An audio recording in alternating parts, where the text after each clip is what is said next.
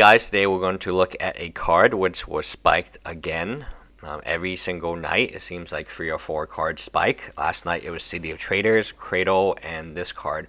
I wanted to focus on Sanctum in particular because it's not really a legacy card, it's not really a vintage card. More often it's played in EDH.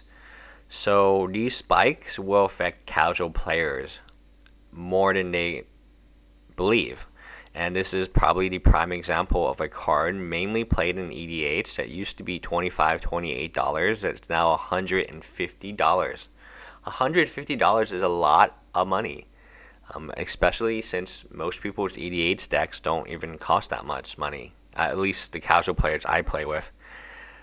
So we have a scenario where a few people can increase, even one person can increase the price of any card on the reserve list, and there's no repercussions to it. There's actually general support among the MTG finance community for doing this. Essentially, if one person can do it, then another person can do it, and another person can do it. And the logic behind it, and Craig's logic, is he has to support his family, and this is one way he supports his family, and that he's actually an awesome good dude. He just makes Magic cards more expensive for himself to make money to support his family. I can't really fault him on trying to support. I mean, it's crazy because there's so many logical things you can put in, and so many explanations you can say why this is right. This is capitalist. It is unregulated market, and this is what people would do in an unregulated market. But at the end of the day, it makes Legacy look bad. It makes EDH look bad. It makes Magic players look bad. It makes the game look bad. If you're a new player and you hear about this stuff, and this is all you hear about all the time, then yeah, I wouldn't play the game. I would honestly say, no, it's not for me. I'm going to play a game that's more affordable and that the company actually cares about my wallet and just doesn't want.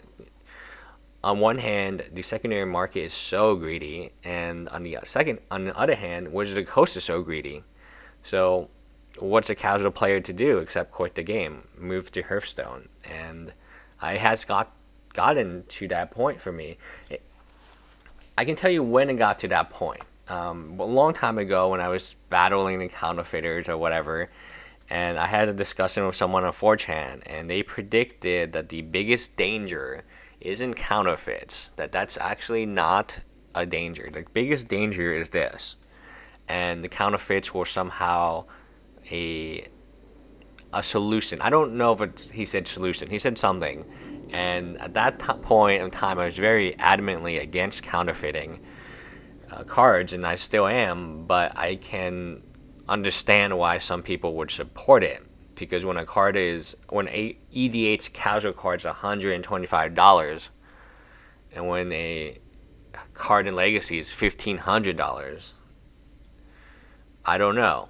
Like, obviously, it's not great. Do I have a playset of moats? Yes, I have a playset of LEDs and a few extra ones, as well as I don't have any tabernacles, but it's just very, very sad. It's MTG Finance. Eventually, MTG Finance will destroy this game. This is the start.